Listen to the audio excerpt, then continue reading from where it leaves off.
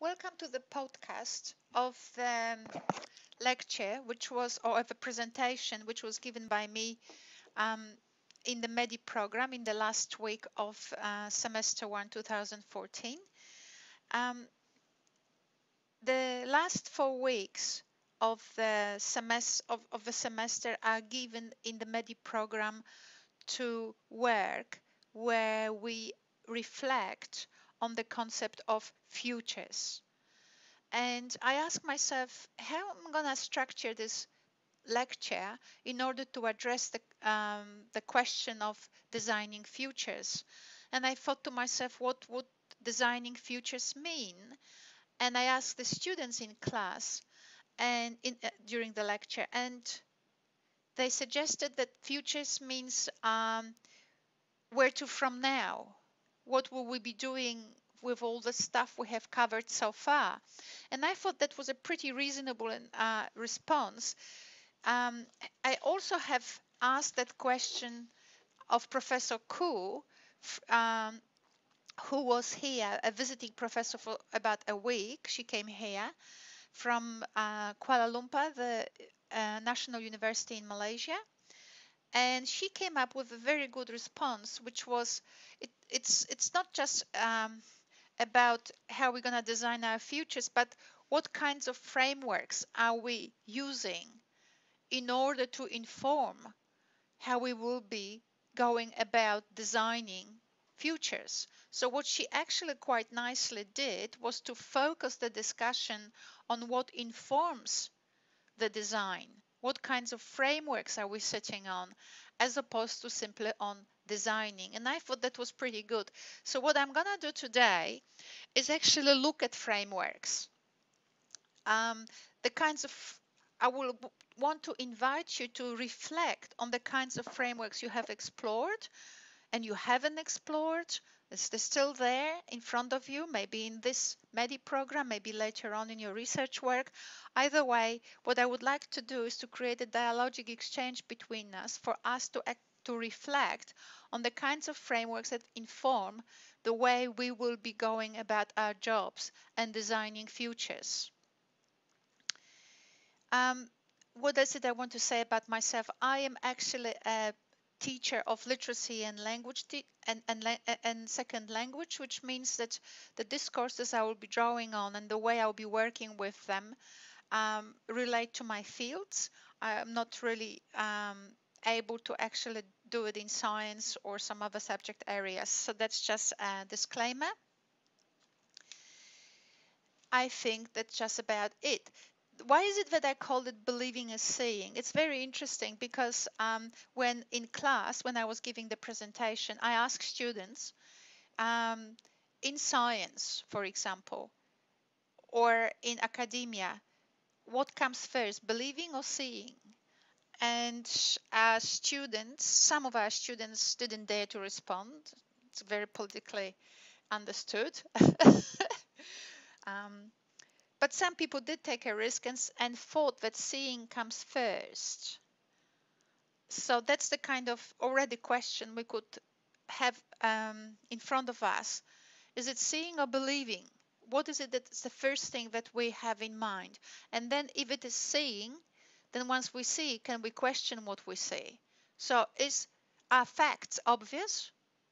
And if facts were obvious, if an object we see is an obvious thing, then why is it that we keep changing our minds? You know, the history of science, the history of medical research is a history of continuous change. So if facts in an act of seeing was unproblematic, why would we have this change? What are we seeing next day things differently? So it's very interesting. That's why I pose this question, believing is seeing, or you can actually reflect for yourself which one comes first. So now when I actually, if I were to take this issue of believing as seeing or seeing as believing into next issues that we have in our assignment, in our presentation here, we could actually see how we could work with this concept of believing and seeing. So what is pedagogy? It's a process, people said in during my presentation. It is a process.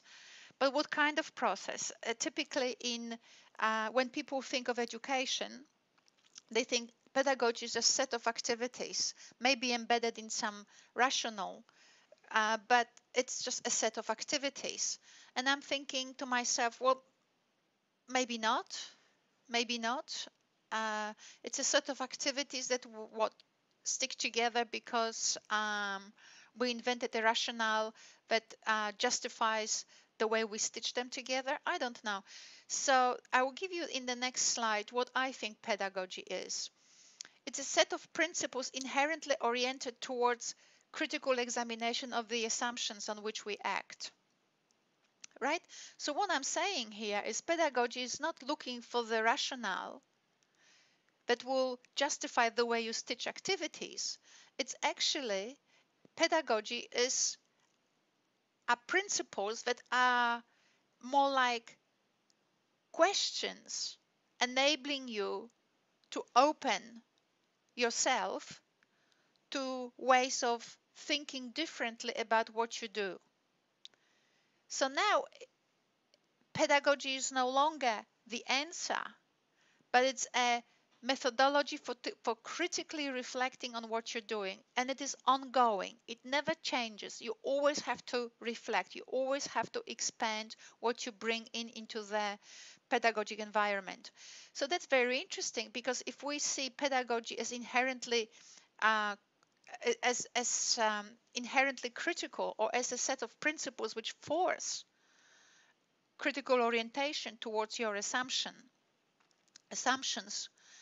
then it would mean that seeing is problematic and believing that basically it's not, we don't act on what we see, we actually act on our assumptions, on our beliefs.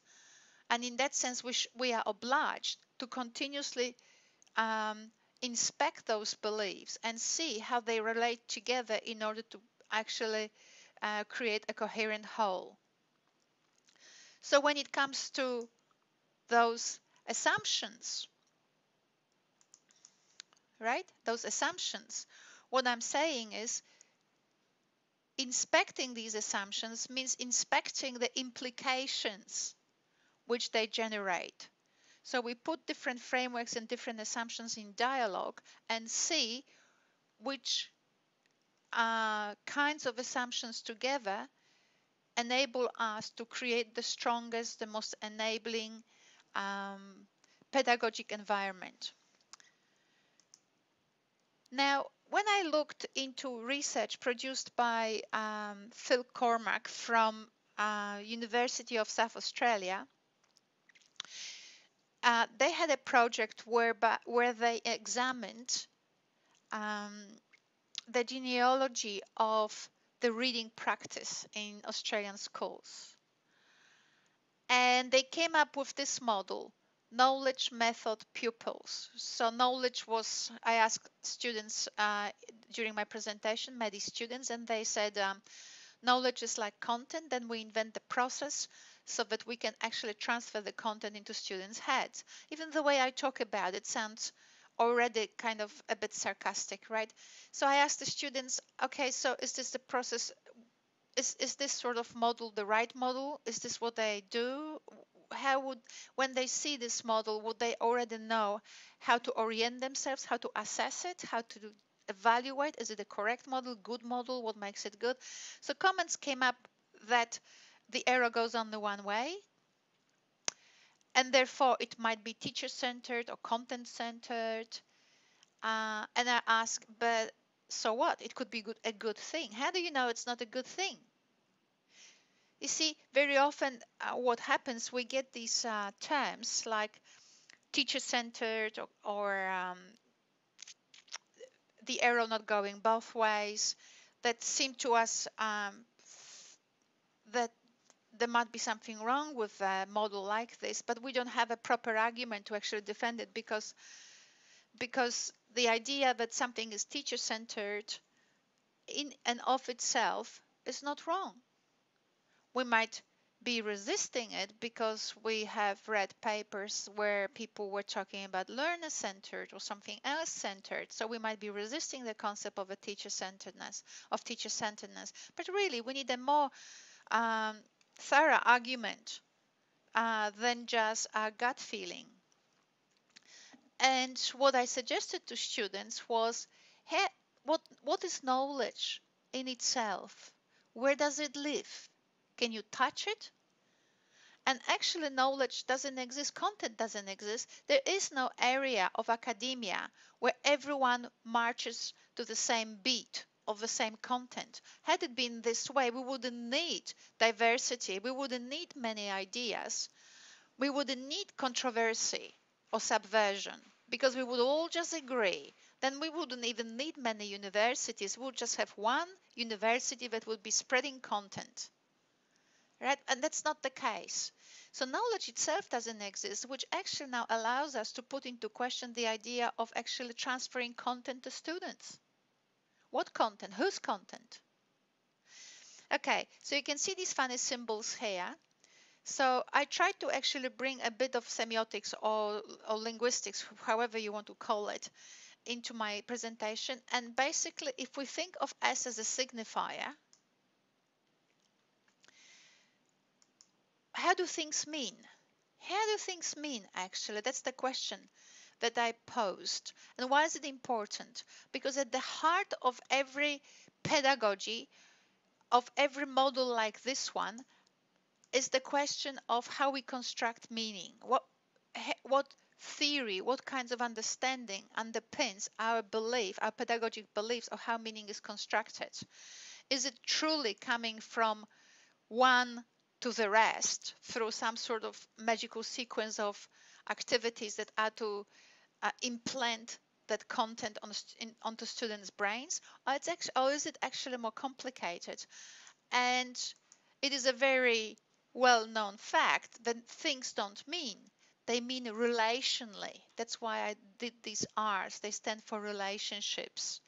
So there is no one-to-one relationship between signifier and the signified. What there is a signifier, and that signifier means things only because we attach relationships to it. And you can see in neuroscience, it's obvious when you say a word. Marianne Wolf actually talks about it. When you say a word, the brain activates whole areas at the same time because there are potentials that you might be using in order to actually work with this word. So things mean relationally, in relation to. So the table is not a table. It is not a chair, not a cup, not a vase, not a bench. You can see now. So we create meanings by actually relating things, in opposition to what the thing is not. And this is very interesting. So things are what they are not. You think about it a little bit. Anyway, I'll just leave this lesson 1 in linguistics here because I think I've said enough. So you can see if things mean in relation to what they are not, you can quickly work out for yourself that the relationships through which people mean will depend on students' histories. That's very interesting because if what things mean depends on students' personal individual histories, then can you ever transfer knowledge into students' heads? Not maybe you wouldn't even want to, but is it theoretically plausible? Because you never know what kinds of relationships students work with in order to signify. And in that sense, you really do not know what will make sense to anyone. Maybe you need to problematize not just the concept of knowledge, but also the concept of the method you use and also the outcome. What is it that you want? Students marching to one beat or actually working with knowledges, working with their own semiotic systems, which they continuously reconstruct as a result of engagement. So, as you can see, this model is quite problematic. Now, it's very interesting because very often when you teach literacy, you find this picture. And on this picture, students are shown what? That the teacher knows exactly where she's going. They have one book, so there's a sequence of some kinds of activities that the teacher devised that are gonna do, that are going to create a kind of change or behavioral responses in students that the teacher is expecting. So what I'm challenging you here is to think about it, whether this peaceful situation where the teacher is right in the center, there's a book, we're all looking at the book and we're all quietly engaging with the teacher and all smiling, whether that's really a good thing. I will show you what Professor Cormack would say here. What he's actually saying, that the model of teaching like this, where someone has a particular understanding of the knowledge they want to transfer, then they invent some sets of activities, and then they hope to see a behavioral response in children that they actually approve of, is actually a model where the teacher monitors, controls materials, and ultimately controls the bodies of students. And what the teacher wants is to see the outcome of his or her teaching to be revealed in particular behaviors of children, as opposed to supporting creative and critical engagement in projects where it is not the behavior of the students, but we're gonna look then at the richness that students brought into their creative task. So you can see I'm already bringing in another dimension here, another methodology or another pedagogy of teaching, so that to contrast.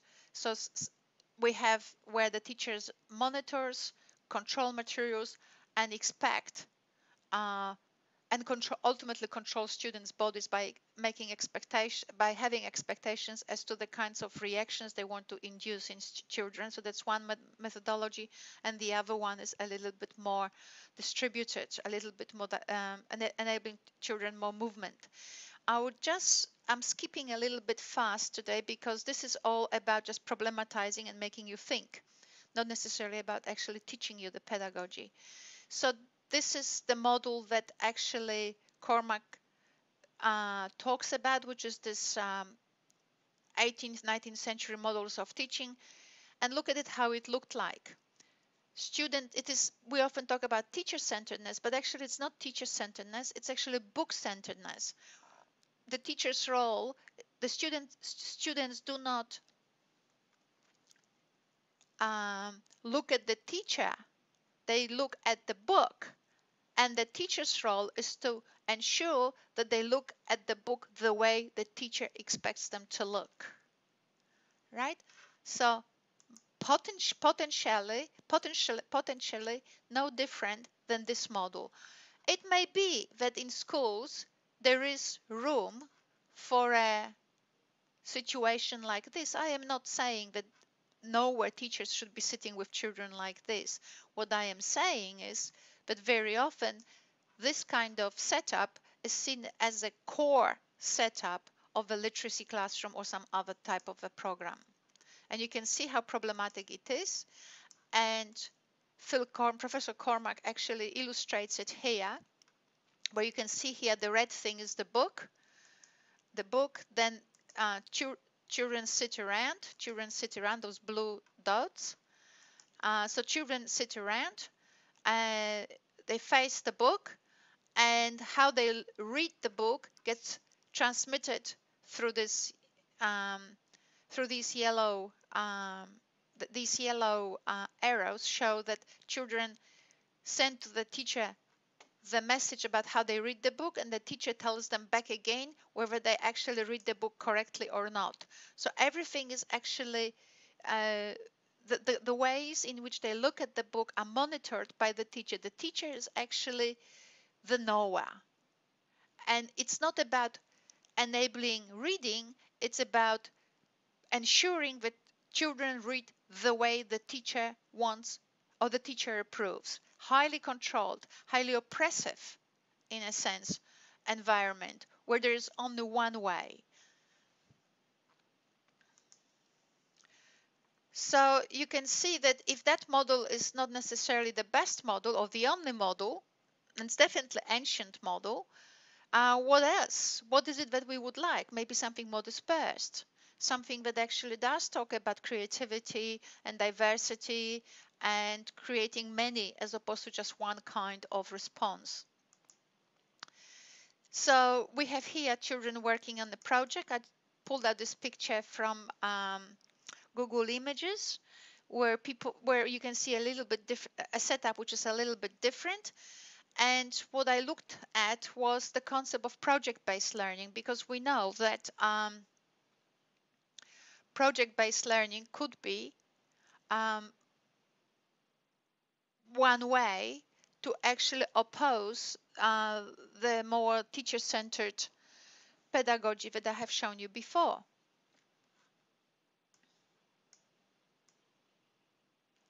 Now, nothing is simple. Really, nothing is simple. So what I mean by this is I have actually identified through my search different models by which people actually describe project-based teaching or project-based learning. And I ask myself, if I were to ask questions of this model, what questions would I ask? So if we were to look at challenges, let's say that the challenge is issued here, right? So if I were to look at this model, so let's start with the challenge. My question instantly is, who sets up the challenge? Where does it come from? Is it again from the teacher, from the content? How democratic is that? How does that actually engage the beliefs that children bring into the classroom? It certainly engages the beliefs of the teacher, because the teacher believes that they can set up a challenge for the students, but where's the student here? Well, it's not very clear. It's not drawn. The student is not drawn. So I am not saying to you that this model doesn't account for students engaging in identifying their challenge. It's not clear from the drawing itself. Now the next stage, which is generate ideas, that's usually called concept mapping. Mapping the ideas. Let's sort of see how we're going to attack this challenge, right? Now I have a problem with it, because if we were to ask ourselves about the following. In your classroom, you have different kinds of students from different backgrounds. They bring different knowledges, different attitudes, and different emotional, what I call set points. Not everybody is sitting in your classroom with a smile, ready to respond to every question you ask. Not everybody has tools to respond. Not everybody has the kind of things that teachers expect their students should be like. So when you ask children, let's create this conceptual map, let's do something about this challenge, I ask myself, what if they can't generate ideas? What if they have no concept how to grapple the challenge? What will happen? 3 students will dominate the class, or 1 or 2 people? If you actually have a group work, 1 or 2 students will dominate. How are we working with differences here? How do we make different ways of seeing the world legitimized here? How do we make different dispositions of children legitimized here? See? So imagine if at worst, if a challenge was imposed by the teacher, and if that generate ideas was actually hijacked by 2-3 students who are most active in class, and when we don't have a process for being inclusive in materials we use, in the ways we work with children, and in the ways children actually bring their knowledges into the challenge, if we don't have an agreed process, we might be actually not as inclusive as we claim to be with our words. We might be excluding more than 3/4 of the class. Then gather multiple perspectives. On what questions? The 3 the questions that were generated in the generate ideas by the 3 students who were active. See, there are problems with all of that. The second thing I found on the internet was also project-based learning, and I think similar challenges can be raised to this process. You can stop the video and you can actually have a look at it. What I'm challenging you is to ask yourselves how inclusive we are of other people's beliefs. And those beliefs form the framework, the frameworks that inform children's dispositions or students' dispositions, students' actions, student judgment of others and of themselves. So how inclusive are we? Not just of what we think, because that's easy, we're in charge. But how are we inclusive of others, or even those who are even absent in our class? If we have a classroom of, say, in Australia, only Anglo-Saxon children, how inclusive are we of other ways of thinking and being? So these are the sort of things that are on my mind and I want to share with you. So if I were to explain to you what I will be looking at today in our presentation, is exactly what should we do, what should be and why. Well, I think that in this if I were to construct research or construct um, a concept of how I will deal with the issues of this presentation, I would say, well, I think that it is important to consider beliefs. I think also that in pedagogy very often we are not very considerate of beliefs others than our own, and we need to think of ways of how to actually manage this so that we actually are more considerate. Then what I would look also later on is strategies supporting exploration of beliefs. So basically I would be looking at strategies enabling that are inclusive and enhance students feeling that their perspectives are taken into account.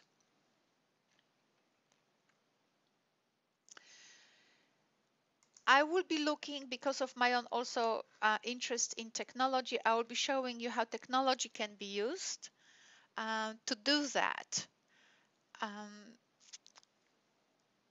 Because the difference that technology makes, it's not that it is more entertaining or we have games and we have iPads and all of that. I think the difference that technology makes is if well integrated into learning, it allows students to actually engage outside of the process of the classroom where typically we're marching to one beat, because that's just how the mechanics of the classroom look like. If we bring technology in a smart way, we're enabled to actually subvert the goose marching process of the classroom and enable and open the room for individualization. So because I teach language, second language, pedagogy of second language, and also I teach literacy, I think we need to ask ourselves first what we think by these terms. What is what does learning of a second language means, or what does being literate mean, or what is literacy? They're very important, because then if we want to create a framework, or if we want to engage frameworks in a dialogue to explore whether we're actually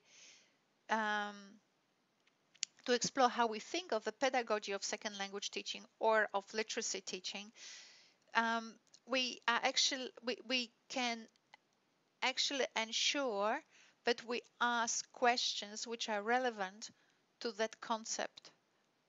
So I will show you how I do it, but yes, it's very important that we actually first begin with what we understand as second language teaching or what we understand as literacy teaching, so that we then know what questions to pose. Because remember, pedagogy is about asking questions and then engaging framework to assess where we're going with those frameworks.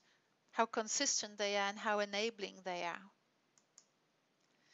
So we have many names here. What in terms of the kinds of frameworks on which I base my concept of literacy or second language teaching. A lot of people actually are not aware of most of these names. So Saussure, nobody knows who Ferdinand Saussure was. It's a father of linguistics. Vygotsky, everybody knows who Vygotsky was. Bakhtin, nobody knew who in the class who Bakhtin was. And yet Bakhtin was a contemporary of Vygotsky, and the current semiotics, and especially French semiotics, is totally based on Bakhtin. So he was not just another lecturer and another author. He is essential. He was a key person who laid foundations for then people like Bourdieu, Foucault, Derrida, and so on. So Latour. So Bakhtin is very important. Mikhail Bakhtin, contemporary of Vygotsky, but he thought differently than Vygotsky. And there is something about Vygotsky that appealed to the American market, and that's why Vygotsky is so well marketed, whereas Bakhtin is more a person known in Europe rather than outside of Europe. So we have Bakhtin, we have Piaget. Piaget is very interesting. There's a video on YouTube called Piaget on Piaget. You look for Piaget on Piaget part 1. And Piaget that talks about how he got misunderstood by Anglo-Saxon authors.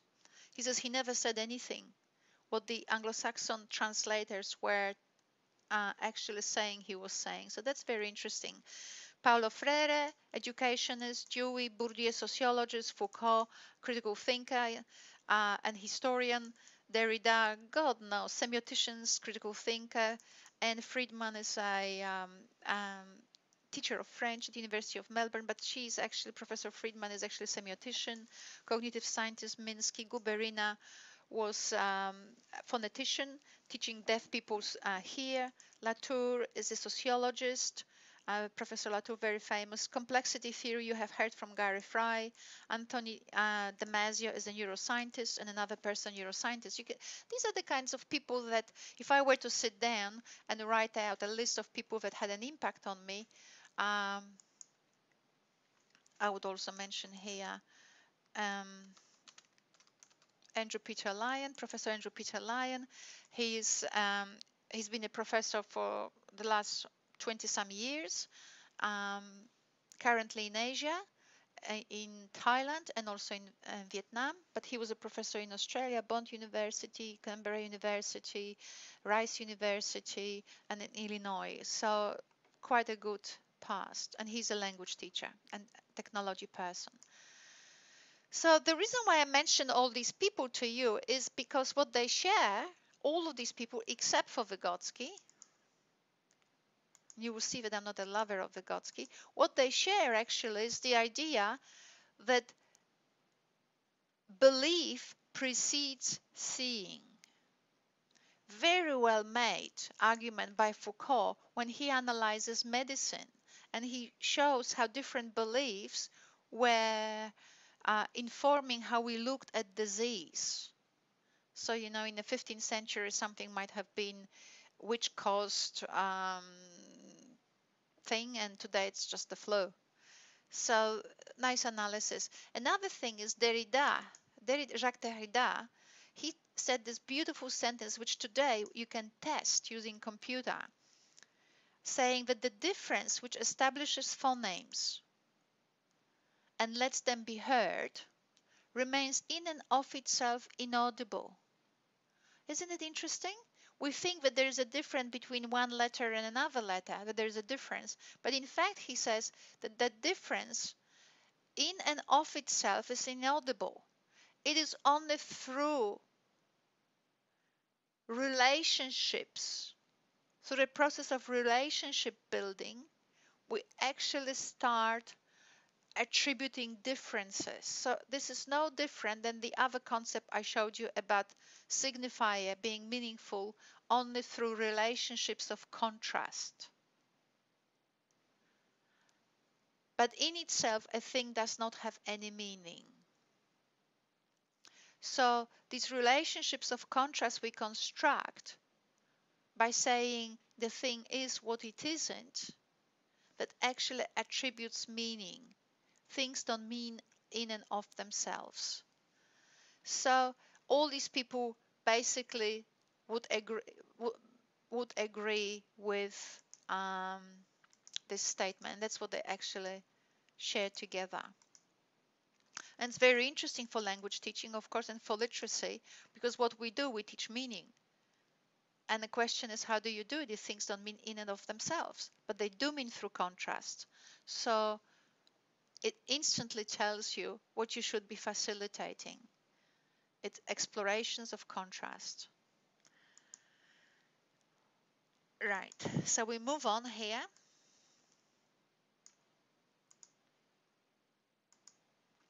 Now, what I will want you to look at is actually this statement here, which is very often in literacy or language teaching. People say, you've got to know your learner, you've got to know your students, you have to know your students. Well, what I will do is actually invite you to look at some questions and see for yourselves how well you know your students. Because what I want to show you is that maybe knowing your students is not the question to ask, because if I actually start probing you how well you know them, you will find out that actually it's quite a challenge. But before I move on there, for some reason I have put in this graph here, so I might just explain it to you. I don't know why I put it in this place, not somewhere else.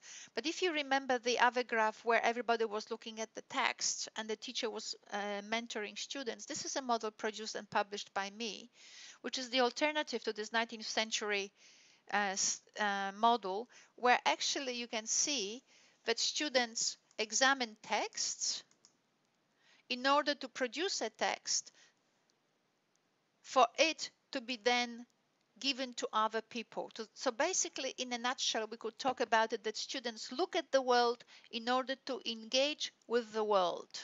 So they examine relationships in texts according to the particular purpose that they have in mind, either to create a text or create a project. And the text they create is not for themselves, but to actually share with others.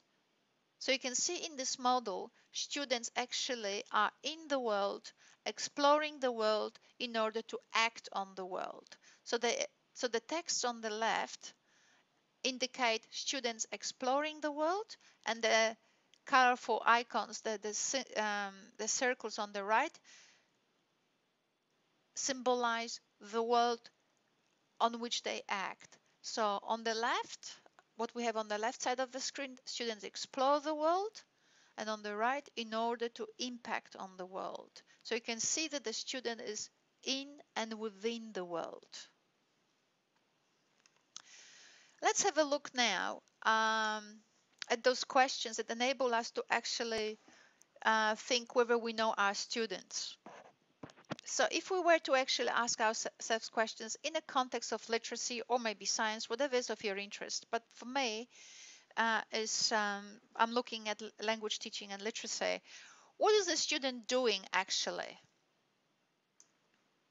in the context of literacy? What does the student do? Students do what? If we were to think about it, what does the student do when learning a language? Students do what? Learn a language. Well, that doesn't take master students to actually say that. Students do what? Learn vocabulary. Well, that's just quite limiting. Learn structures of language. Is it what they do? What does that mean? Right? You need to unravel it. What does that mean? So what do students do? Now, how do you know that? So this is when you actually start drawing on frameworks and say, what framework can I look at that will help me to answer this? Well, I would look at people who believe in content. So students learn the content of language. Well, yeah, if you want to, but language lives in people's heads, really. It doesn't live in a textbook. But you could say that. So if you said that students learn the structures of language,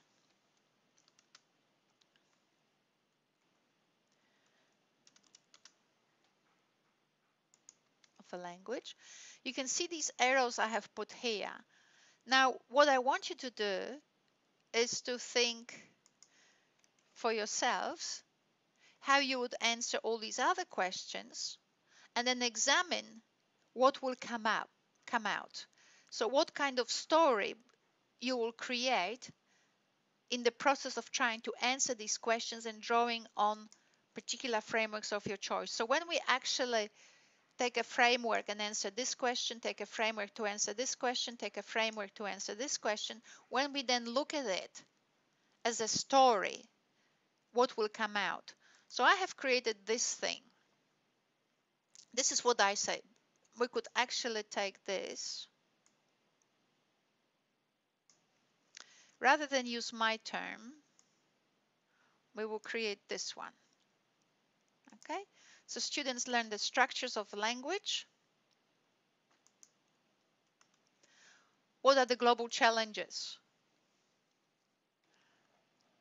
What will be the global challenges of of the context in which students are doing? And challenges to assessment, you might actually want to answer yourselves. But at this very moment, I'm going to leave these two. I'll just create a story. So in a traditional setting, students are seen to learn the structures of the language in the classroom. When responding to teachers' questions or demands. What do they want? To get a yes from the teacher.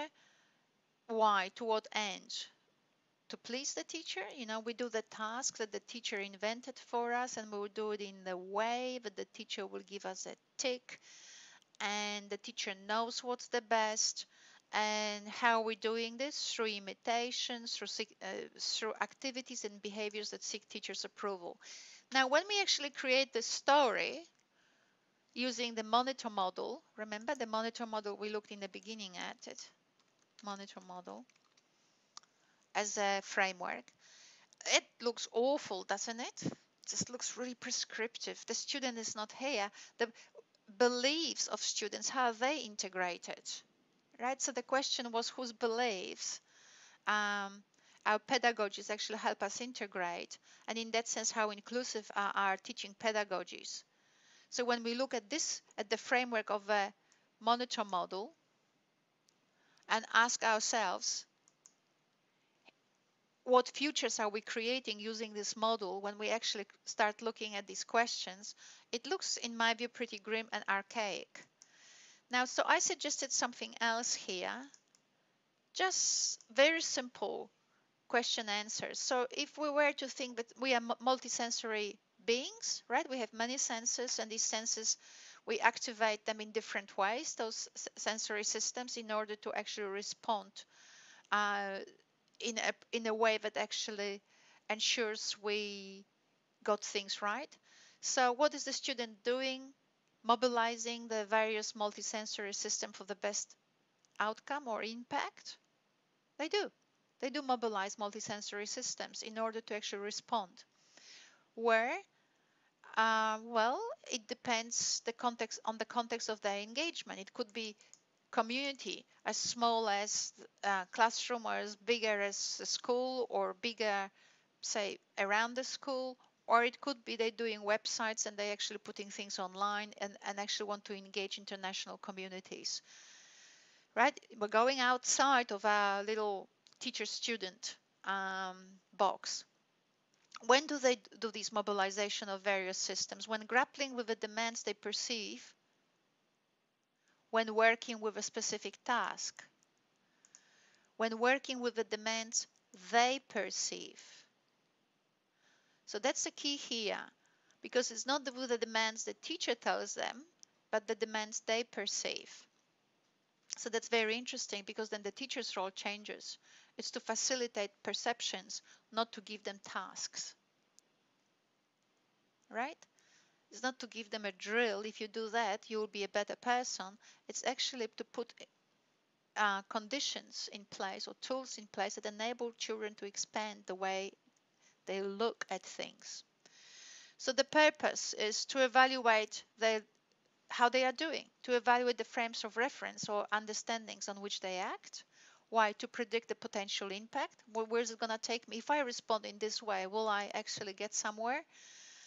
And how, by evaluating assumptions and thus changing the, okay, so this is about evaluation and expansion. How do they do it? By evaluating and by changing perspectives from which they look at their own responses. If a teacher enables children to have access to tools that allow them to look at themselves differently, what will happen? They will look at their own perceptions differently, and the demands which they perceive will change. So this might be something new for you, I don't know, but what you straight away can see, and it really doesn't matter whether I'm right or wrong, but what it does say, you can see that the frameworks of the authors I have shown you before make me say different things than you saw here. And you can see that in these answers, I am bringing the student in. And I'm legitimizing students' perceptions. And what I'm saying is that teachers should not be actually canceling them out, but what they should be doing is enabling children to work with their perceptions for the best impact. Now, in challenges, I have put these things here. You can actually think for yourself what they mean. I don't want to spend too much time on it in this video. And why? To what end? To ultimately know oneself, right? The more you know yourself, the more expansive frameworks you have to actually understand yourself, the more actually the better engaged you are in the community, in the world. So the more informed your actions are, the greater chance you have to actually act in a way that assures a better outcome, of the outcome that you actually intended, because ignorance is not a good thing. So this is the model I use. I think that students should be engaged in projects. There should be support created for students in the form of activities and tools, enabling students to actually explore their beliefs. This support you can actually divide into different aspects: what, when, why, and how. I have published a paper in the AsiaCall online journal. So you can find the journal on the asiacall.org website, and that explains it some more. And just to finish off, I just wanted to show you the difference between critical pedagogy and non-critical pedagogy. In a critical pedagogy, which is the model on the left, the researcher and teachers do not act directly on students by thinking that if we do this method, a good thing will come out. What happens is that the research and teachers enable children to interact with the target language context, and what they do, they put in place support systems, activities, and tools, and often these tools are actually, what I will be showing you, are technology based, in order to actually interrupt the way how students look at themselves and look at the target language speakers, in order to, when this interruption is created, students then change the way they look at themselves. So the idea is for research and for teachers to create activities and support students with tools that enable them to look at themselves and others in a way which is no longer familiar. Because if we always look in a familiar way, we don't expand.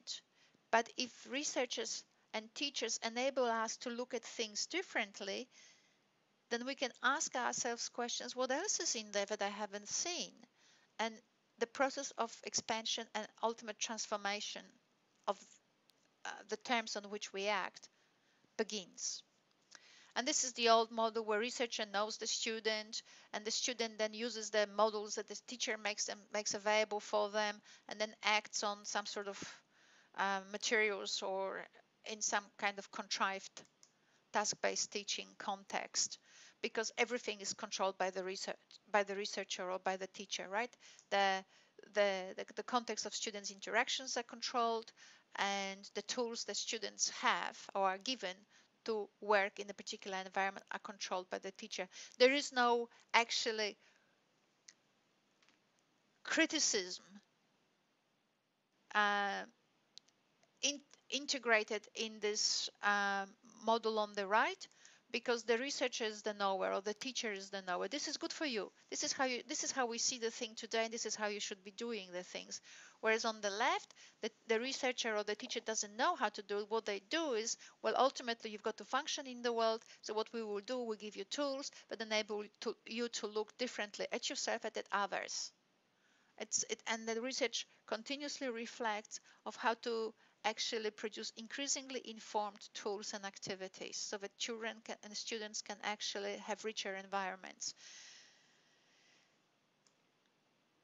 Now, there are particular things that I have been engaged in to facilitate this form of learning. I will not have time to discuss all of them, but you can find them on my video channel on YouTube. If you look at the YouTube channel called ania.lian.dia, if you go there, you find a lot of, so that's my YouTube channel. You will find a lot of videos.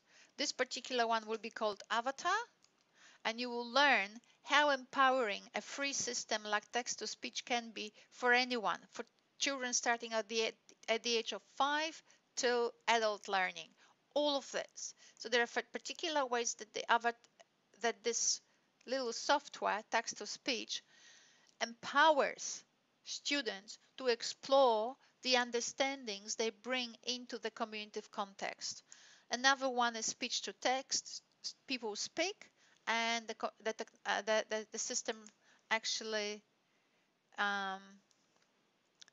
shows them what they said. And of course, it's not perfect, and that makes it even more fun and possible to actually explore different relationships. Again, it is about exploring relationships of contrast. Both systems are actually facilitating, so you can see through my videos how to use it. Here's a system that Andrew Lian and myself, Lian and Lian, have actually described in many publications and actually created. So you can see now that there's a video file and there's a text that this boy is, or the text of this video file, and it's here in stars. Students are given opportunities to actually, this is a listening comprehension exercise, whereby students can actually identify which bits they want to listen to of a particular file, so they can stop and start at any place, whichever place on this picture, on whichever stars they select, the video will play those stars. If they can't, there's an answer evaluation somewhere here, like guess, right? So what is this person saying? There's an answer evaluation built into it, so the person can actually select particular words in this program, and they can play it and they can write what they think they heard, and the answer evaluation system will actually tell the student whether they got it right or wrong, and where they got it right, where they got it wrong, and might even give them hints to actually make some corrections. So there's a number of things that students can do. They can play the text slow, fast, normal. There are also ways of playing the text in a way that kind of distorts the regular speech, but it distorts it in a specifically designed way to accentuate other things in language that typically people don't hear. And in a nutshell, what it does, it allows students to hear language in an unfamiliar way. An unfamiliar way means they will perceive things they normally don't hear, and that's the actual objective of this. So this is the language lab sort of thing. So the student play video, there are chunks, the student can play the chunk, then can play the chunk in a forward building manner, which means I go to school. Forward building manner is I go, I go to, I go to school. And the backward manner would be, here, backward build-up would be school, to school, go to school, I go to school. So that different ways of hearing allow students to actually perceive intonation patterns they wouldn't hear otherwise, and they can record their voice and compare with the original. Then this is a cultural database where we actually draw students' attention to what you say in different contexts and why you say it, and also gestuality. You see how this man is holding his hands and so on. In different cultures, people sit in particular ways. Some ways are acceptable, some gestures are acceptable. It's very interesting to interrogate it. Here's a dialogue generator where actually by clicking of a button you can have a dialogue. Say it could, this one is at the travel agent. By clicking of the button generate here, it's on the bottom. So it's whole dialogue and so on, your dialogue and generate dialogue. You get, by clicking on generate, you get another one and another one and another one, and all of them at the travel agent. So it's a like kind of bigger than a textbook, because you can have a million of dialogues in at the travel agent or at the butcher or at the something. So it's a kind of funny thing, and you can record your voice and hear yourself in a dialogue. I don't investigate myself second life, but it does enable you, if you play in it, to actually change your role, and therefore start building awarenesses how you would be if you were a man, or how you would be if you were in a different country, how you would be. So you there's more to, of course, technology than just these things, but what I wanted you to see and draw your attention is to things other than Facebook, things other than social media. You can see that there's a lot of resources out there, whether they are free resources or resources we created ourselves, that enable you to empower students by actually enabling the students to look at their own production, their own guesses, their own understanding of how they work with language in more than one way. More than one way, not just by memorizing dialogues, not just by creating a thing, but also explore their own understandings with which they work, and therefore change their mind, and therefore learn, of course, because when we change our mind, we have learned something. So I will finish for now. Sorry for taking so much time, but I hope that the lecture or the podcast today has enabled you to actually start thinking about the frameworks, that if we are to go into the future, we need to think what frameworks we are sitting on, what frameworks inform the way we actually want to go forward.